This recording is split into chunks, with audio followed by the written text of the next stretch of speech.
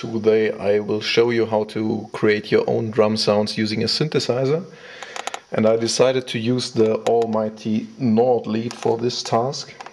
It might not be the best synthesizer for creating drum sounds because of the sound. Yeah, I like the sound of the Nord lead, but it's not the most analog or most deep sound or something like that, but it has a very nice interface for understanding how the creation of the drum sounds works. And another thing is that we can use 4 separate parts, and this means we can use the Nord lead to create 4 different drum sounds at the same time. Okay, I assume that you know already how a synthesizer works, but I will show you some specialties about the Nord lead that you have to keep in mind when you are creating a drum sound. At first we have 2 oscillators that we can switch between, or we can play both at the same time. Some specialties is only the second oscillator is able to play noise, which is important for snare drums or hi-hat sounds. Also, we can switch off the keyboard tracking of the second oscillator. This means no matter which note you are playing on the keyboard, it's always the same sound pitch. It's always the same pitch. So this is important maybe just for maybe like when you're playing bass drums, you normally want to have the same pitch all the time, no matter what key you play. But for other drum sounds like snare drums or so on, it might be actually helpful that you can play different notes and you can play different pitches, but you will see that later.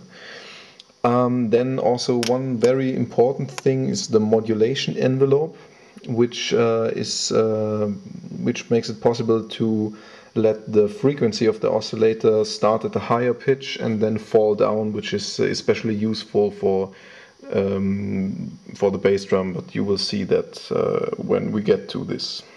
Also, one very important thing for creating drum sounds is the amplifier envelope, because using this we can make the sound short, because normally drum sounds are just like a short hit. It's not a long note like string sounds or so on. So we always have to put the sustain to 0, and then we have to play with decay and release to create a very short sounding drum sound. So let's start with the bass drum, because the bass drum of course is the first thing we want to hear, and as the bass drum is normally a very deep and round sounding sound, we will use the rectangle wave. It's also possible to use the triangle or the sine waves, but personally I like the rectangle waves most. And we will use the second oscillator because we will turn off the keyboard tracking and make sure that the mix control is all the way to the right, because we only want to hear the second oscillator. Now, since we turned off the keyboard tracking, no matter which key we play, we always hear the same note. But of course it's way too high for a bass drum, so we will detune it to a very low note. So, but it still does not sound like a bass drum, of course. So we have to use the modulation envelope, which allows us to let the note start at a higher frequency and then fall down to the low sound. If you have to tell the synthesizer to use the oscillator 2. With the amount you can set the high frequency or even a lower frequency, but this makes no sense in this case. So we take a higher frequency than the original, and with the decay you can control how long it takes until the low frequency is reached. So if we play the sound now, it might sound like a laser beam. But if we shorten the decay time, it already sounds more like a drum. Of course we can lower the frequency. That's too low maybe. Now it sounds similar to a bass drum.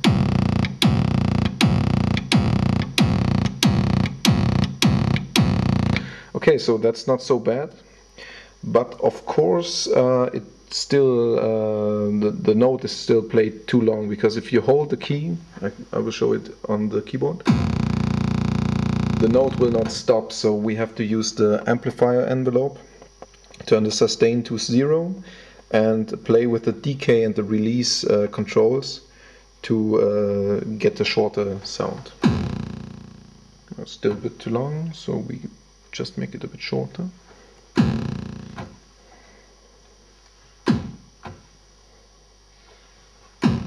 Okay, this might sound alright. Okay, so now we have a sound that sounds already good enough, so we can sequence it and then play a bit more with the controls. So I will now sequence the bass drum.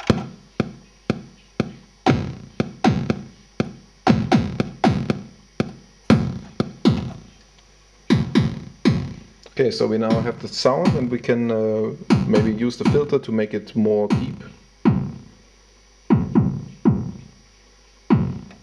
Or maybe adjust the modulation envelope a bit.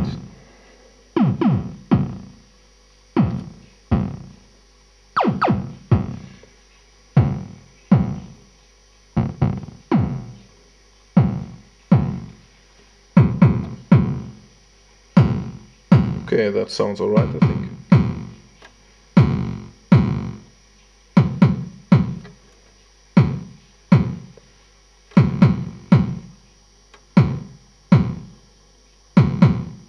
Okay, I think that sounds alright. So let's select the second channel to create the snare drum. And of course the snare drum is mainly made up of noise, so we will have to use the second oscillator again, and we will use the noise waveform. At the beginning the noise sounds pretty dark, but you have the possibility to control the noise color with this control. So it sounds brighter, and you can use it better for creating a snare drum. Of course, we also use the amplifier envelope again to create a shorter sound, so it sounds like this. It's maybe a bit too long still.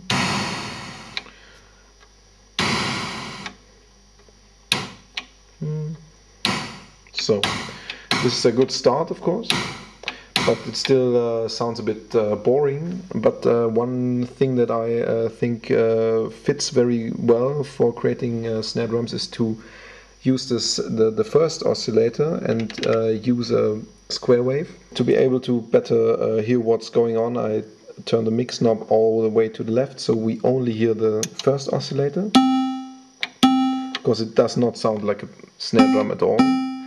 By using the LFO we can give it a more interesting and more percussive sound.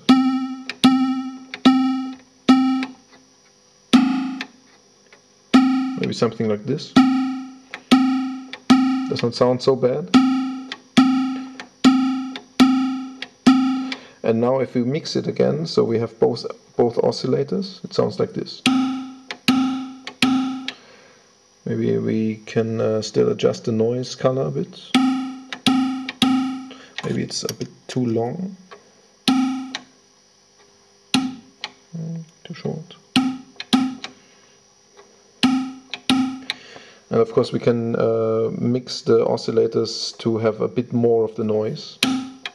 We're able to play the snare drum at different pitches, and then we can try which pitch sounds best for us.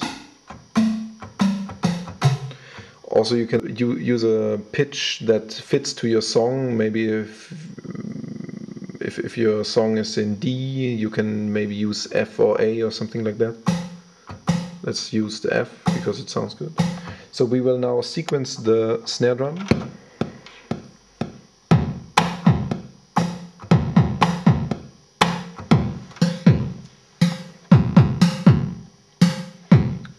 Sounds actually pretty well.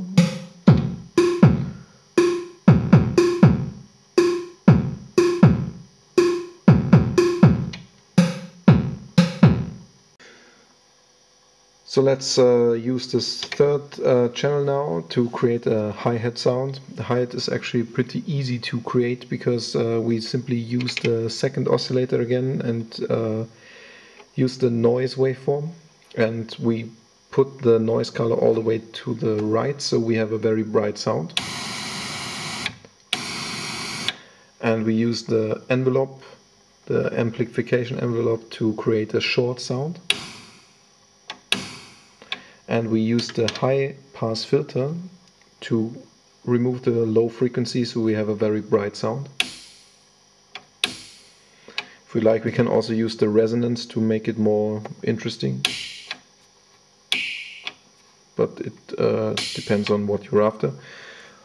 One useful thing you can do with the amplifier envelope, if you use a longer decay and a shorter release, you can simulate the close and open hi-hat sound by depending on how long you press the key.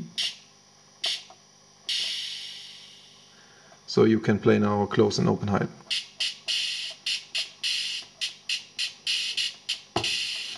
So now we sequence this again.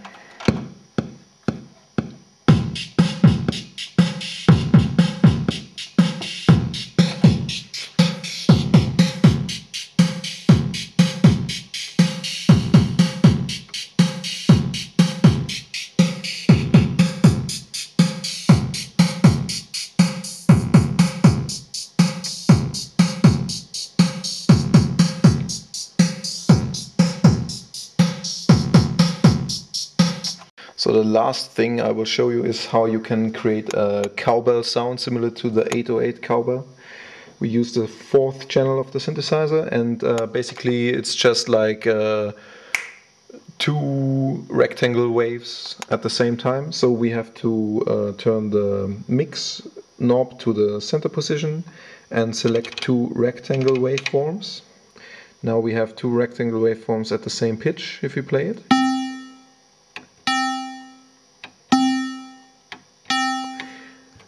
Now what we do is we detune one of the oscillators, of course the second one, because it's only possible with the second one, to a interval that should be not too harmonic. Something like this.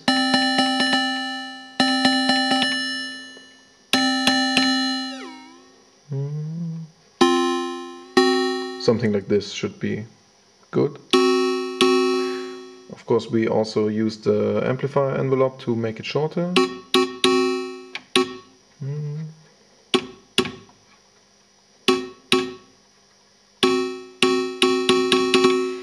And then we transpose everything one octave up. And maybe we use the filter a bit. No, that's too much. And now we have the typical cowbell sound. It depends on where you play it.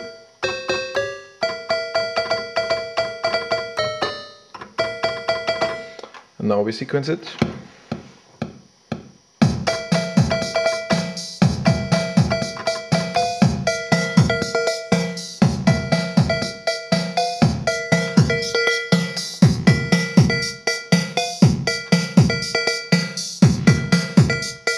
You can also use the fine tune of the second oscillator to make it a bit more disharmonic.